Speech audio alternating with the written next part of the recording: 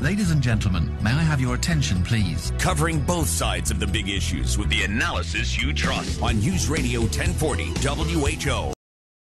FDA has now given full approval to Pfizer's COVID-19 vaccine. I call it the Hawkeye vaccine because it was tested at the University of Iowa.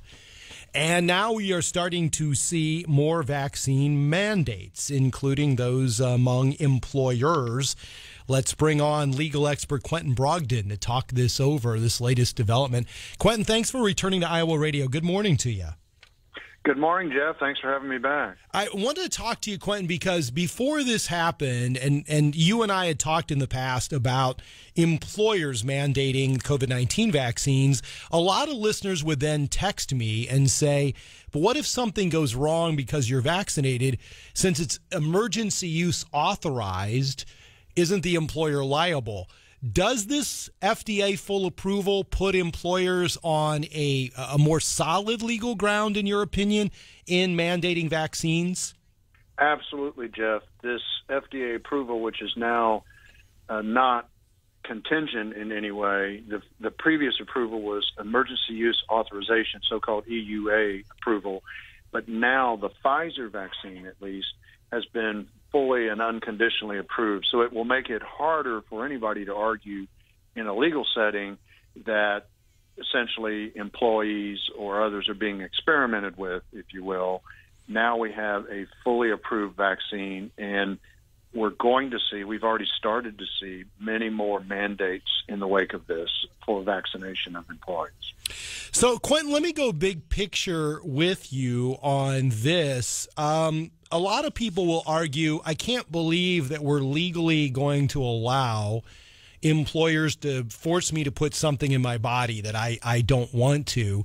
Is this a case where basically at-will law trumps everything, where basically, you have the job, the employer dictates what you do to continue to have the job, and that's how the courts will see it? What are you thinking here? Largely, you're correct, Jeff. It depends. That could be modified if somebody, for instance, had a contract of employment that limited what the employer could require, or if somebody, for example, were a member of a union and the union had negotiated things that could and could not be required. Okay. But absent that, employers have quite a bit of power, the consensus is, but it's not unlimited power. The EEOC, the Equal Employment Opportunity Commission, the federal agency, has said that employers should accommodate the employees' sincerely held religious beliefs under a law called Title VII and disabilities under the Americans with Disabilities Act that might make an employee more susceptible to a bad reaction from a vaccination. That's also what I was thinking, Quentin, is that it seems like in previous court rulings you and I have discussed that you have to have some options for your employees. You just simply cannot say, that you have to get vaccinated. We also had that really interesting lawsuit by the professor who said, look, I've already had COVID.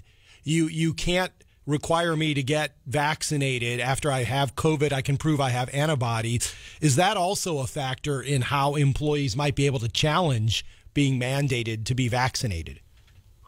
Well, anybody can mount a challenge. They just hire an attorney and they go down to the courthouse. The question is, what are the chances of that challenge succeeding? Right. And generally, it's going to be a tough row to hoe for any employee in any situation now, unless they have some kind of sincerely held religious belief that they can show, or a disability under the Americans with Disabilities Act, or they're a member of a union, or they have a written contract of employment that prohibits it. Okay. Absent those things, it's going to be hard for an employee to contest a vaccine mandate. And of course you've got state laws. There may be state laws that come into play depending on the state in which the employee lives.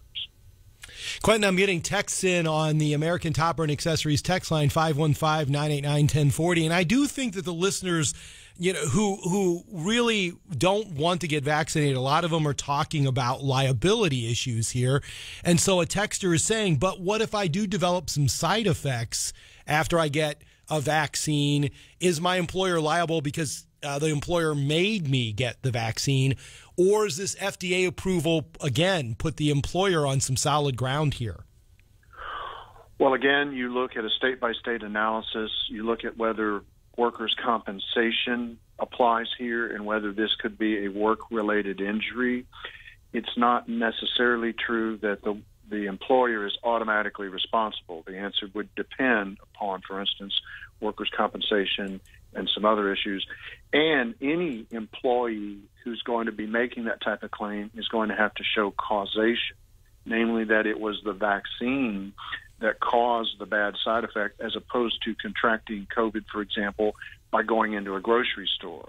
And it won't necessarily be, and in fact it won't be, the easiest causation showing for anybody down at the courthouse to show a connection between a specific exposure and specific injuries. Attorney Quentin Brogdon, he's been a real go-to on the issues here and answering the questions being posed by the listeners. Quentin, thanks for joining me today on this important issue, and I'm sure we will talk again in the future.